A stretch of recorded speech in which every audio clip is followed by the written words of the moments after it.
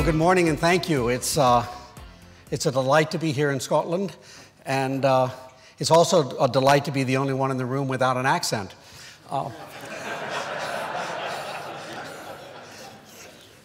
So I'm going to start off by acknowledging many of my colleagues from across the United States who've contributed in many ways, both to my education and to this presentation. They say that stealing from one person is plagiarism, but as a university professor, I can tell you that stealing from many is scholarship. So I want to acknowledge Mike Overton and Jesse Goff. Mike was at the University of Georgia, Jesse's at Iowa State. Sandra Gott and Ricardo Chabel are colleagues of mine at the University of Minnesota, and Mike Hutchins and Jim Drakely are at the University of Illinois. So as you can see, I'm a equal opportunity thief in terms of information. I want to talk about the transition program here this morning. There's various definitions of transition programs for dairy cattle. Traditionally, it's been like the last 3 weeks of the dry period and early postpartum, but as we learn and study more about the transition program, we learn that, in fact, it's probably it is the entire dry period and as much as a month postpartum that the cow goes through rather dramatic changes in her lifetime. Another small warning, there's far more density on many of my slides than I can give justice to in the time allotted. There's a man back there with a very large hook who keeps mumbling HRH. As far as I can tell, I'm not sure what those initials stand for, but it's clear that I have a drop-dead deadline this morning to be done. I did that deliberately.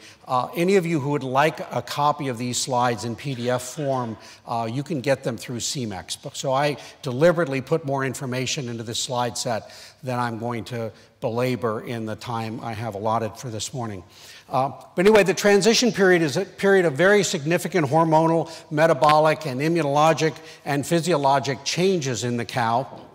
So it includes late pregnancy, so there's fetal growth involved, parturition itself, and the initiation of lactation, first colostrum genesis and then milk genesis. Most of the negative events that occur in a cow's life happen in this period or are set up for this period, which I'll come back to ad nauseum. Much of the culling happens in this period or is set up during this period, and the cow may be culled at the end of her lactation, but she's now not pregnant, or she's been a poor producer, or something else has happened, largely because of what her experience was through the transition period. Lots of disease in the transition period. These are just data plucked from a variety of sources. This is the national survey that's done of animal diseases in the United States. And so 1995, 2001, and 2007. And as you can see, we have retained placentas, we have milk fevers, and we have displaced abomasums. I realize that none of you who are dairymen in the room have those problems, but your neighbors do. So I'm really hoping that you'll go back from today and sort of think of yourselves as an extension of this conference in terms of pulling up the performance of your neighboring dairies. So if you look at it, depending on the source, the numbers waffle around a little bit, but they really don't change a great deal in terms of the incidence of these diseases across the industry as a whole, and they haven't changed significantly over time. In other words, we still, to a very significant degree, deal with the same general incidence or prevalence of those diseases. Onset of those diseases, if you look at it, the dark line across there is about 18 or 19 days postpartum, and you can see lots of these diseases going from left to right: milk fever, retained placenta, metritis, off-feed, LDA, plus minus, however, we're going to define ketosis, but that's a long medical conversation we won't have this morning. Clinical mastitis, some degree of enteritis, all of those things are happening to the cows pretty shortly after calving.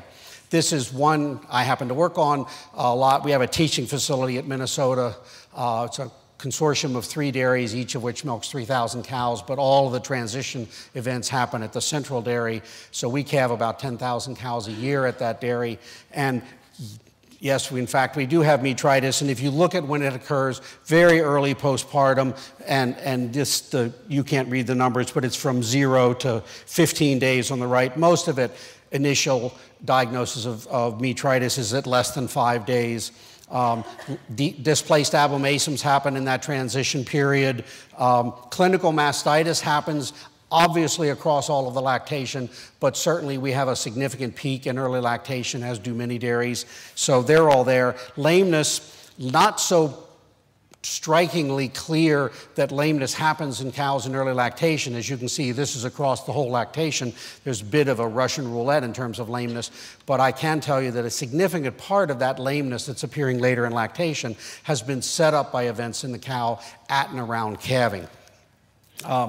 So transition problems do not occur in isolation. It's not like cows get retained placenta and nothing else, nor do they suffer poor fertility without any preceding events that happen in the transition period. In fact, all of these things, poor production, pneumonia, metritis, retained placenta, dystocia, ketosis, DAs, all of that stuff, all of them connect together a great deal. So transition problems are part of a very complex and interacting system where many factors affect the risk and the severity of the disease that you experience in your cows, your neighbors experience on their cows, on their dairy. So it's in many ways not particularly useful, although I will do it shortly, to think about diseases in isolation. You have to think about it as a system issue, and if you're going to address it, it can't be addressed at the individual cow level. It has to be addressed at the system level. And good management can very definitely deliberately reduce the incidence of problems in the transition period if you understand the underlying causes. So this slide stolen from Jesse Goff, a veterinary physiology person, Iowa State. There's all kinds of interacting pieces to the system, and I don't expect for the moment that you read through that, but it's the three in the middle that I'm going to focus on because they are, if you will, the final common pathway to transition cow problems. And they are negative energy balance and, in parentheses, probably in many dairies, negative protein balance, particularly metabolizable available protein during the pre-fresh and early postpartum periods, immune suppression, and hypocalcemia. And those three final common pathways are key to understanding what happens to a cow and what happens that she adapts poorly to the transition and gets into trouble. So I'm going to start with the first of them, negative energy balance in this case. As you obviously know, energy is needed for maintenance of the animal itself, in late pregnancy for fetal growth, and lactogenesis, colostrogenesis, and lactogenesis, and then ultimately lactation. But very, very important, energy is needed for the immune system. And that's often overlooked, but if any of you think about the last time you got the flu or you got the cold, the reason that you felt as bad as you did and as you were as listless as you were and you wanted to stay in bed is not because you didn't eat breakfast and there was no energy available. It's because a significant amount of your available energy was redirected to your immune system to fight the disease. In the absence of that energy, in a negative energy balance status, your immune system doesn't work as well. And so that's true of cows as well as us. It's true of all animals. So the result of the negative energy balance has significant impacts on the immune system, and it also has impacts in terms of fatty acid mobilization from fat stores in the cow, fat moves to the liver, fatty acid accumulation or fat accumulation in fatty liver, ketone body production, ketosis. There's a whole cascade of negative energy balance effects, low glucose, poor production, all of those things that are associated with negative energy balance.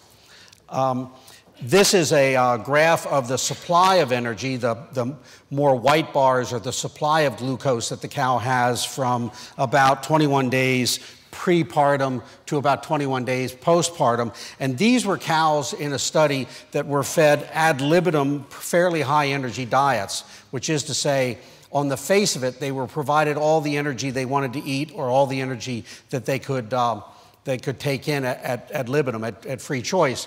And you can see that prepartum, up until the last few days, the cow had more energy than she needed, excess glucose. And then after calving, she was significantly deficient in the amount of glucose she needed for all those functions of energy that they play a role for. Very important to understand that I said she was provided prepartum as a dry cow all the energy she wanted to eat. That's that is a mistake, and I will come back to that in a minute. So what's happening to dry matter intake, to feed intake in these cows in late pregnancy and coming into early lactation? Fairly stable up until the last week or two before calving, and then a very precipitous drop in most cows right in the last 2 or 3 days before calving. Very, very significant drop in dry matter intake, and obviously if the cow's not eating as much, she's taking in less energy. What that means is that for her to deal with her energy needs, that she needs to have the physiologic mechanisms in place that allow her to mobilize energy from her own body stores. And those will come principally from 2 sources, because cows don't store a great deal of glucose. Muscle glycogen is a very small store in a cow. The 2 principal sources in a cow that's not eating enough at and around calving are a little bit, she will mobilize body protein, and the liver will convert that and make some of the amino acids can be converted, deaminated and converted into glucose, so that's a glucose supply for her. Parenthetically, if she's low in protein in her diet, that's harder for her to achieve. But very significantly, she has to mobilize body fat and have the ability to take that body fat and use it for energy.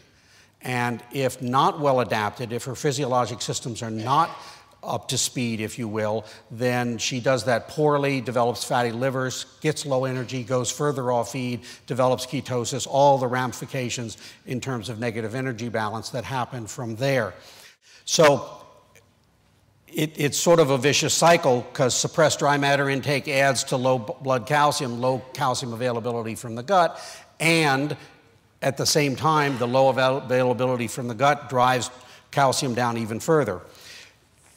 The best way we have to deal with this and to try to prevent as much of this cascade of events as we can in cows is to keep them in slight metabolic acidosis, because metabolic alkalosis, if they're a little bit too, if they're not acid enough in their bloodstream, and we're talking subtle differences here, 7.35 versus 7.3 or 7.45, slight acidosis improves the function of parathyroid hormone and improves the cow's ability to adapt and upregulate calcium into her bloodstream.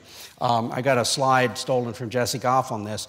It's been shown that the receptor that parathyroid hormone binds to in the bone that sets in the cascade of events that mobilizes calcium out of bones, it fits very well and it's very effective at a blood pH of 7.35. At as little as slightly less acidic, a little more basic bloodstream of 7.45, the receptor and the hormone are not as good a match. And so therefore, the signaling process for bone calcium resorption is downregulated and it doesn't work as well. And so, as many of you probably do, and as most of you probably have heard, we've increasingly moved to trying to have dry cow, particularly close-up dry cow, last 3 weeks, close-up dry cow rations be slightly acidic or acidogenic. And so we feed anionic salts in a variety of ways, commercial versions of it, and magnesium sulfate and calcium chloride and a whole variety of different salt blend mixtures. And what we're doing to those cows is we're literally feeding them more acid in their ration so that we lower their total body pH very slightly, and we're doing it deliberately so that parathyroid hormone is most effective and calcium will be effectively mobilized out of bone. One other piece of that puzzle is the same hormone system not only requires that the receptor and parathyroid hormone match up, but the chain of events below that require magnesium. And so if you've done everything right, but your close-up dry cow ration is low in magnesium, you still have problems. So for us in our rations, and I'm suspicious it's even more of a problem for you because of the degree that you feed small grain and grass silages, our problem, the sort of major enemy in this process is potassium. So many of your forages, many of our forages, particularly grass hays and other hays, are high potassium forages. Potassium it counteracts the effect of trying to acidify the cow. It basically, because of the organics that go along with it, potassium is a buffer. It tends to make cows more basic, less acidic. And so at high potassium diets tend to make it very hard to acidify the cow enough to help prevent the hypocalcemia.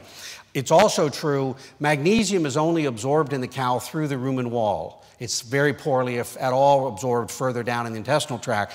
And potassium in the rumen competes for the same, basically, doors, if you will, out of the rumen into the cow. So if you have a high potassium diet and you have not fed adequate magnesium in the diet, then you can end up with a diet that otherwise looks fine, but the cow then is marginally hypomagnesiemic, and now you've got the same problem that the cow has trouble getting calcium out of her bones, not because she's not acidic enough, but because she's low in magnesium. So my general thumb rule, you've got good nutritionists, ask them what their thumb rules is, but my general thumb rule is that magnesium should always be 1/4 of the concentration of potassium, at least. So 4-to-1 ratio potassium to magnesium. Pretty easy to achieve. Mag oxide does a good job of it, except it's a buffer. Mag sulfate in a close-up dry cow is probably a better choice because it's acidifying, but you have to make sure there's enough magnesium there as well. And so the third arm of this, we've got hypocalcemia, we've got low energy and maybe low protein balance, and now we've got immune suppression. Both of those, hypocalcemia, low calcium, and low energy, make the immune system work more poorly. Cows retain their placentas because their immune systems don't work. We used to think that they retain their placentas when they had milk fever because the uterus doesn't squeeze hard enough to push the placenta out. We now know that that's not the case. Maybe a tiny part of the case, but fundamentally there's the cow's placenta and the cow's own uterine wall, and they're connected at the cotyledons.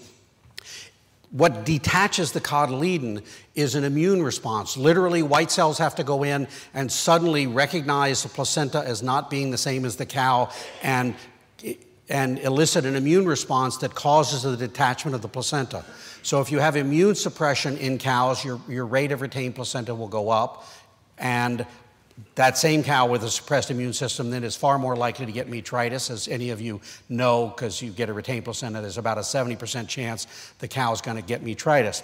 So immune function is very important in that event, but it's also important in terms of metritis. It's important about early postpartum mastitis. We periodically see, particularly in first calf heifers, flare-ups of what I call daycare disease.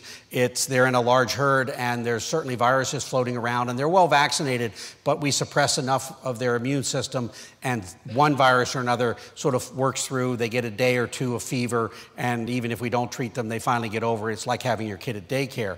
All of those are basically results of an immune system that's not working as well as it should. And hypocalcemia, hypomagnesemia contribute, low energy balance contributes, but very important to understand that there are a lot of other things that contribute to poor functioning of the immune system beyond the two of negative energy balance and negative calcium balance. And those are low selenium levels, low vitamin E levels, and then all the other things that are stressors and are going to cause cortisol release and otherwise distract the immune system so that it's less effective. So cows that are uncomfortable and either hot, so Saudi Arabia's got the problem of heat stress. I got the feeling that heat stress is not as big a deal here as in Saudi Arabia. Cold and wet might be an issue here in Glasgow. Cows that are overcrowded, competing for food, dirty, competition, mixing cows and heifers in the pre-fresh or the postpartum area, lack of water, poor limited feed, limited bunk space, not pushing up feeds, moldy feeds, aflatoxins. There are a whole host of other factors that may come in play on your dairies in terms of immune response. So those are the three final common pathways, and they're all amenable to work with feeding program and general cow management, and if they can be reduced, you will see less disease, and you'll see less of the downstream complications of postpartum transition cow diseases. So now I'm going to shift gears a little to economics. I have an MBA as well as a veterinary degree, and I do a lot of looking at the economics of disease and dairy decision management and things of that sort. And so why would we do an economic analysis? I am absolutely convinced that the purpose of an economic analysis is to inform the decision maker. It is, some people think, oh, well, I'll do a spreadsheet and it'll tell me whether it's profitable and then I'll know what I'm going to do. It doesn't work that way. Decisions are made for a whole host of reasons typically, and economics is one of them. I'm an advocate of having good economics so that you make a more informed decision, not because it's going to make the decision, but at least you're finally informed. Having said that, a rough estimate is generally enough to paint the picture you need as a dairyman when you're making decisions. It really doesn't matter whether the cost of a case of metritis is $227.38 or $228.15. Okay, they're really the same. We're trying to inform the decision-making process. So for a defined clinical disease, metritis, mastitis, whatever, we can make an estimate about the cost of those single cases. Treatment costs obviously get involved, so drugs and labor and milk discard and veterinary services. Commonly, lost milk production is at least as big a cost of disease, although it's often sort of invisible. It's milk you didn't get. Increased risk of culling and death obviously plays a role. Increased impact on reproduction and performance, mastitis, all of those things. And the total for all of the cases can then be based on, well, how much of it do you have? But I'll come back to you in a minute. The problem with doing these kind of economic analyses is they're very dependent on market and price conditions. So a year ago, the cost of metritis was higher than it's going to be for you people, you poor people, this year. I've heard about your milk prices. Because milk's not worth as much. You'll lose as much milk, but you don't lose as much money in an odd and sort of twisted and ironic way because the stuff you got to sell isn't worth as much. So it is a constantly moving target, and I think generally what you want is you want a general impression of the order of magnitude and what matters and what doesn't. So I'm going to go through a number of examples, and I've tried hard to make all the type on the slide so small there's no chance that any of you could possibly read it. And that way, you know, I'm more than 35 miles from home and I've got slides, so I must be an expert. But if you do the cost of a case of metritis in the United States, and then I went and plugged some, I think I'm still, what am I? Yeah, I'm at $300 in the United States for the cost of a case of metritis. You didn't probably think it cost quite that much because it's not what you see, but there's a lot of downstream impacts on milk production, on future reproduction, on risk of culling, and rarely death, not too often. All of those things that trickle into the cost of a case of metritis. So for you, round numbers, if you want to write it on your pad in front of you, probably about 200 pounds per case is the cost of metritis. And I'm at 15, what am I for milk price? $20 milk, so yeah, I'm about 27p milk, something like that. If you look at published literature for costs associated with metabolic diseases, I took the American numbers, but what have I got? Retained placenta, about 150 pounds. Displaced abomasum, about 200 pounds. Milk fever, around 200 pounds. Ketosis at 100 pounds. I dislike ketosis because how you diagnose it drives that so much. But as you can see, you begin to sort of crowd into the area that, sort of independent of which one you pick, diseases of the early postpartum period are in the 200-pound cost per case kind of range. For us, DA's different analysis. I don't know if I have that. Yeah, so this is mastitis. A case of clinical mastitis on your dairy, probably if you run the numbers, is around 200 pounds cost per case. You didn't think it was that expensive, but it is. And part of it, and the reason that it's bigger than you perceive on a or your neighbors perceive on a day-to-day basis, is that a lot of the impacts stretch well beyond the clinical event itself. So this is milk production after calving for normal and sick cows. The red line are the normal cows. They ramp up and go off in lactation just fine. And the yellow ones are sick for some reason. The green dots are retained placenta. The other line that they all squiggle together is DAs and ketosis. And so you can see those events, whatever happened to that cow around the time of calving, lingers out much later than just she's clinically recovered and looks normal, but she's now not as productive a cow.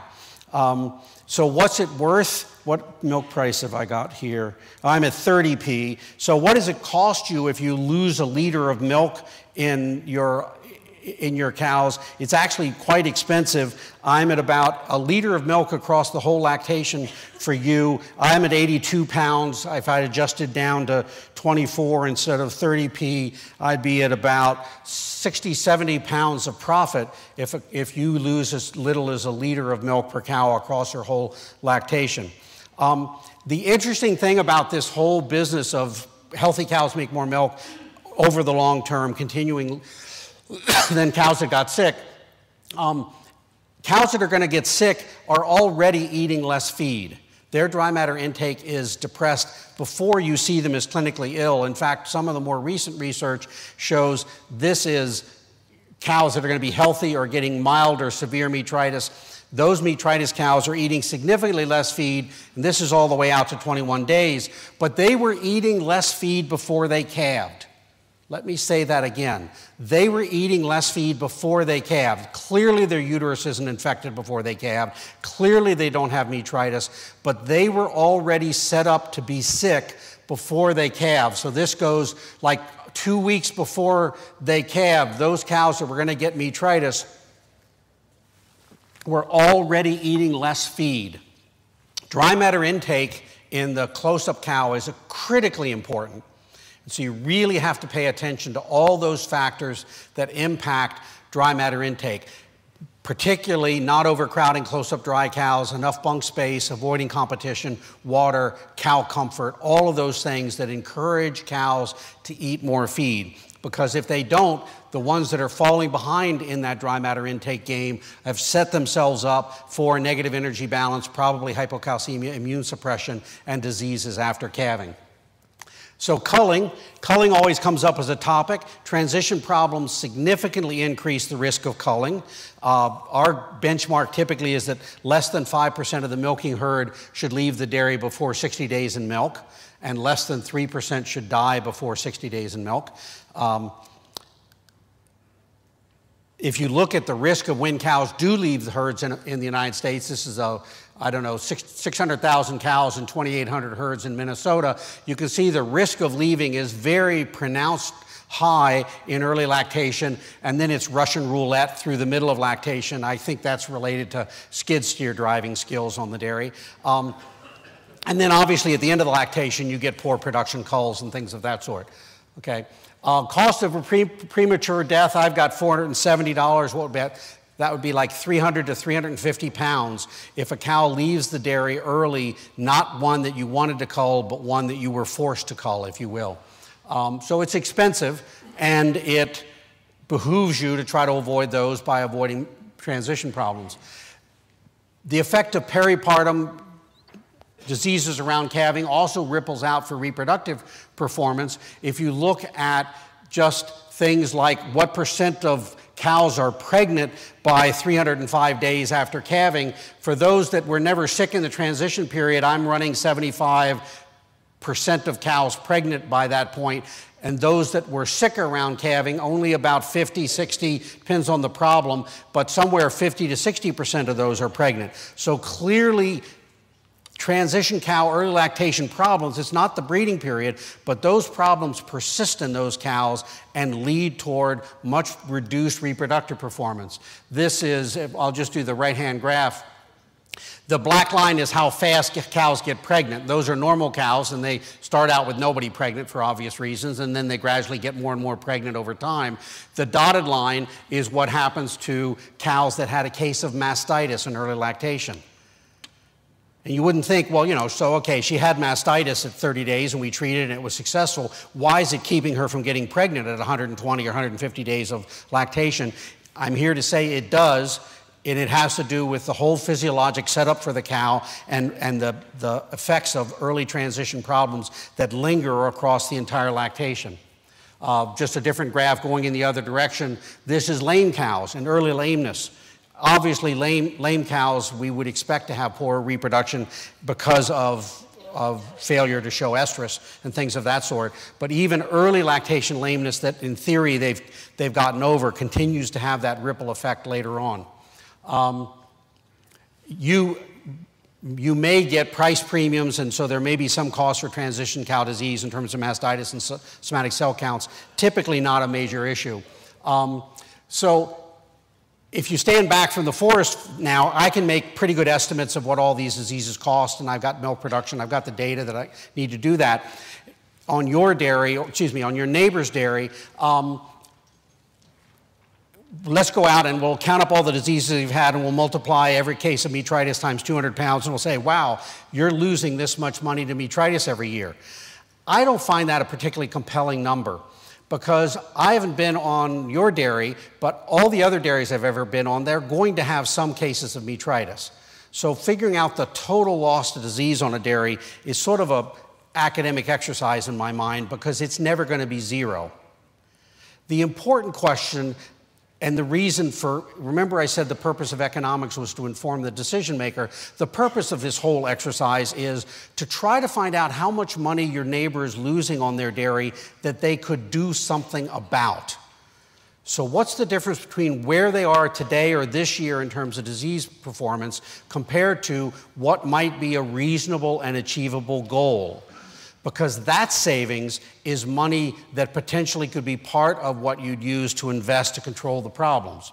So I will call it, for the slide, avoidable loss. You know, if we think that you can have a retained placenta rate of 5% on your dairy and you're currently at 9%, the 4% are avoidable retained placentas, and they would save money, and maybe some of that money could be invested in fixing or preventing the problem.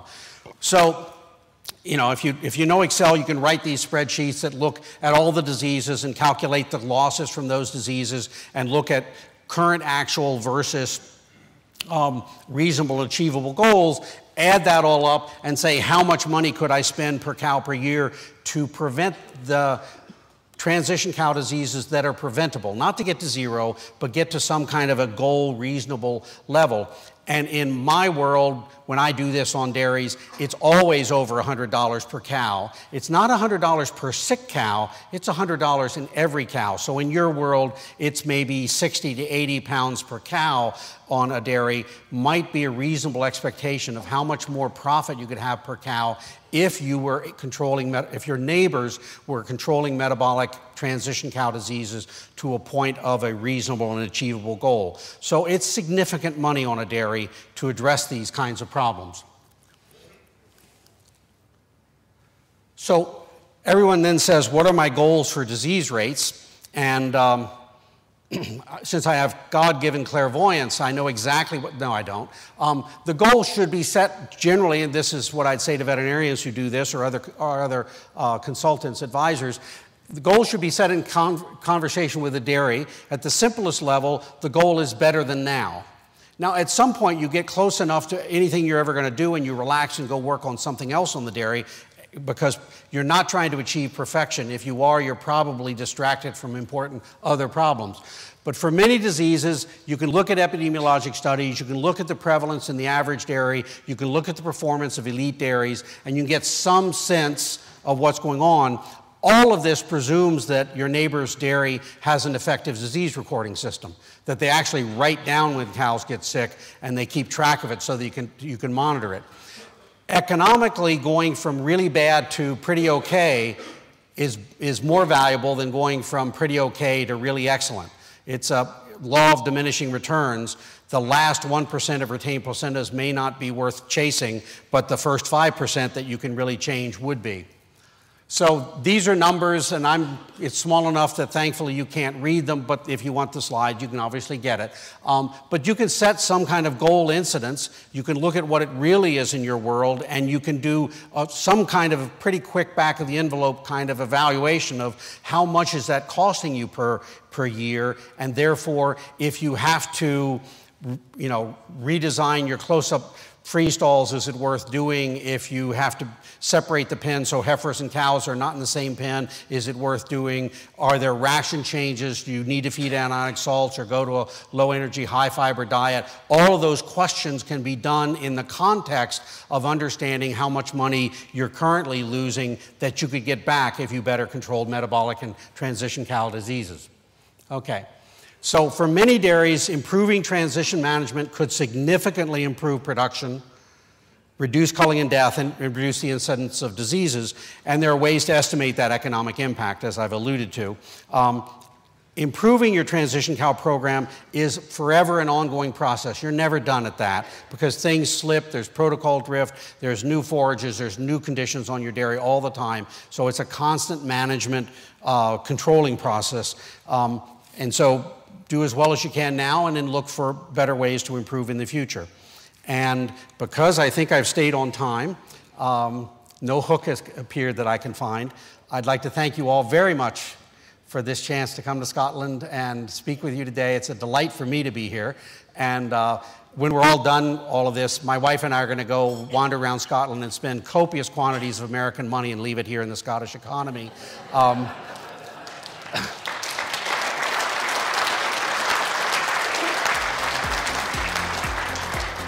So thank you very much. I appreciate it.